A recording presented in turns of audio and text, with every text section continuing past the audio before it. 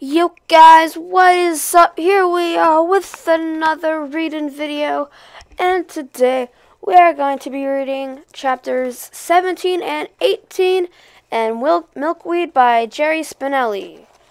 So I today do have a book suggestion. I know I have not been doing this lately just because when you're in Battle of the Books, you read the same books over and over and over and over and over and over and over. So I ran out of book suggestions. Today's book suggestion is Martian by Andy Weir.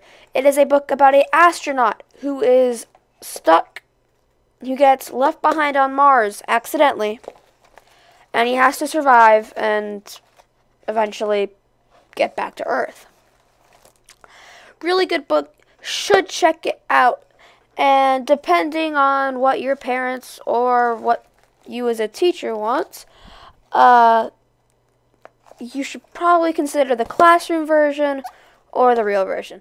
I like the real version better, but some people may like the classroom version better. Okay, that is all I've got, so let's get right into it. Milkweed by Jerry Spinelli, Chapter 17.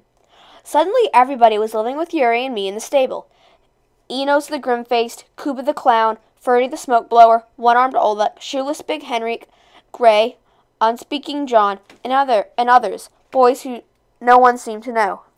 "We stick out like purple turds," said Enos. He said that since the rest of the Jews went to the ghetto, the boys could no longer blend in with the street crowds, and there's Finches everywhere. "What's Finches?" I said. "People that tell the jackboots where Jews are hiding."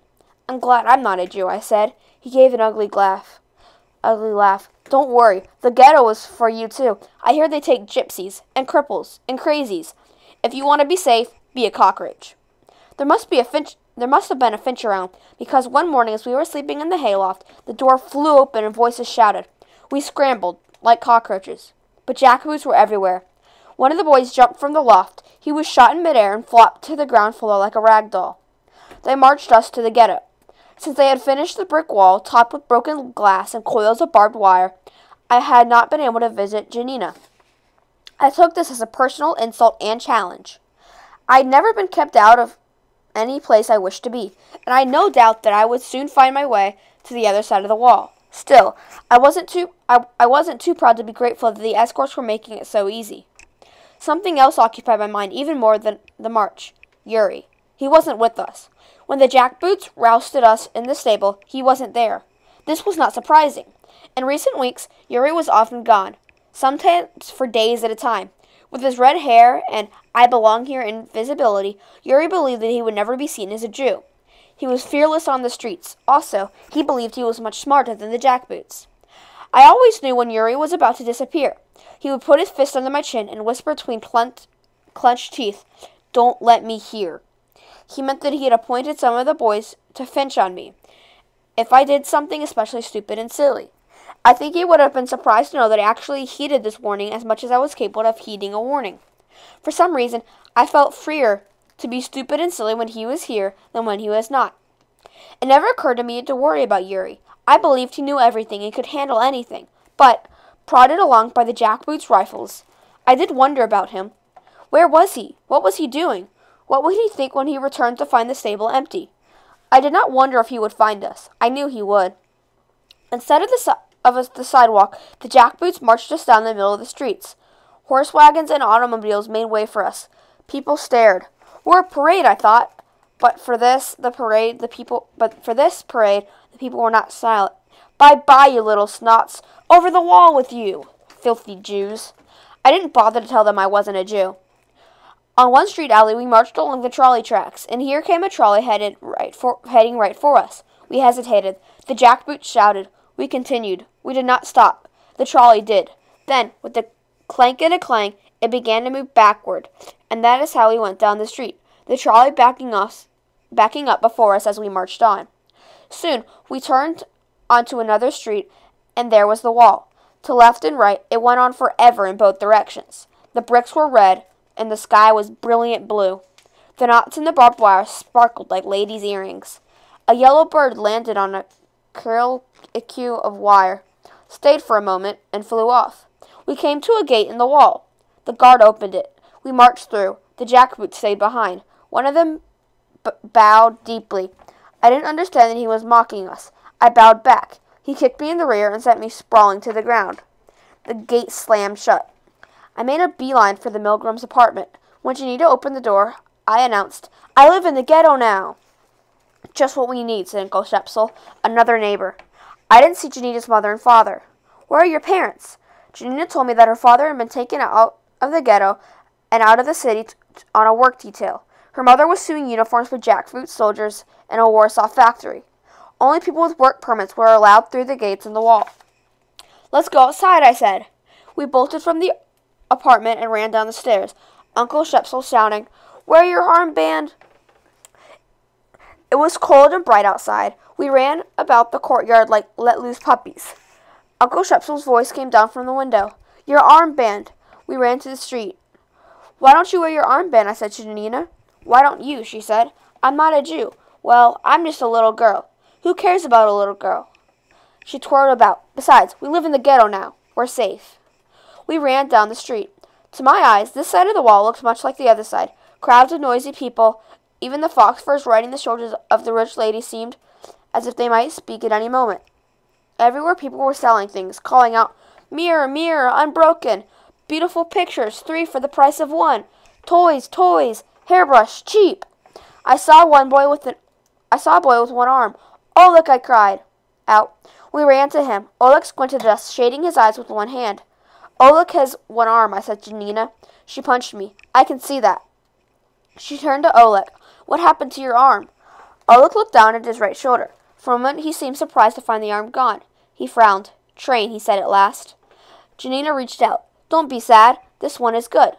"This is Janina Milgram," I announced proudly. "She's my sister." It just came out. Oleg looked at her, but he did not smile. We all looked at each other for a little while, then went our separate ways. Later, we saw a gray, unspeaking John.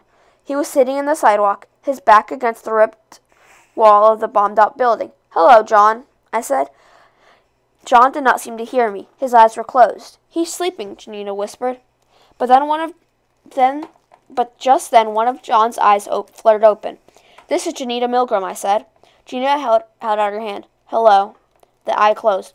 I whispered in his ear. "He doesn't talk." Janina pulled me away. "Let him sleep," she said. I raised my voice as if he were far away. "She's my sister." As we walked away, I said, "John is gray. He's sick." Janina said, "Why do you tell them I'm your sister?" "I'm not your sister." I shrugged. I didn't know. Before we got back to Niska Street, we heard squeals and shouts down an alley. A knot of children was withering on the ground. Suddenly, one of them, a boy, popped out of the knot and came running towards us. As he sped by, I could see that he clutched a potato in his hand. Some of the other children raced after him. The rest dragged themselves off down the alley. Gina looked at me. "What happened?" "Unlucky orphans," I said. I told her that was what Enos called them. Orphans who did not live in Dr. Korzak's home or any other, and who roamed the streets hungry and begging and sick. "Be glad we're not unlucky orphans," I told her. Is Gray John an unlucky orphan?" she said. "Oh, no," I said. He's a lucky one. He's with us." Winter. Chapter 18. Yuri found us by our first morning inside the wall, but now we saw even less of him.